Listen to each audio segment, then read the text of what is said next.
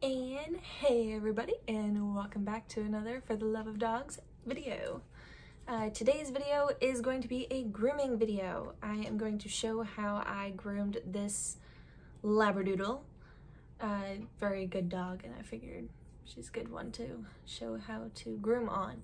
And I will go through all the steps of what I did. I shot it in time lapse and it's kind of fast, so I'm going to try my best to explain along with it what I'm doing, and I will put the link in the description to everything I have used in the video, so you guys can go onto Amazon and get, you know, whatever supplies you like, or, you know, whatever. But without further ado, let's get to the grooming.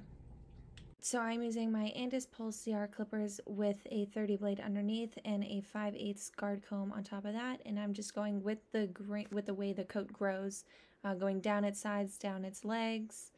You never want to go reverse, that will be double the shortness, and just go side to side on their legs, and on their front legs especially, so that you make sure you're getting all the hair. And down the feet, down the back of the feet, and then I do way high up underneath the chin, and from behind one ear to the other ear, straight across, so that I do a different length on their head. I do 2 lengths longer. I will be doing the 7/8 comb on the top of the head, and using a Chris Christensen brush to brush the head and the face, and then the 7/8 comb, and I just go from back to front, and then down the cheeks a little bit, but I don't use a clipper on their face. And then I'm going to be using a bravura on a 10 for under the eyes. And then for this, I'm just showing how to do feet. I use my Chris Christensen comb to comb the foot out, and then I feel for where the toenails are, and make a straight line across the front so that toenails aren't showing, and then just do the sides. And then I fluff up the top and just scissor that round a little bit.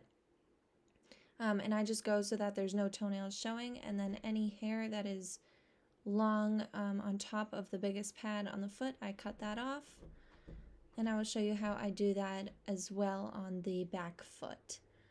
Any, you know, sticky outy hairs, I just make sure no toenails are showing, because that's not cute, and I don't like pointy feet either.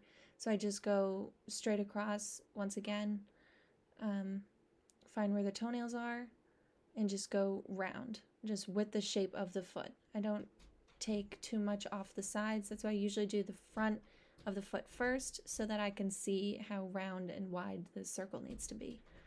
And then just trim the back of the foot, and there you have it.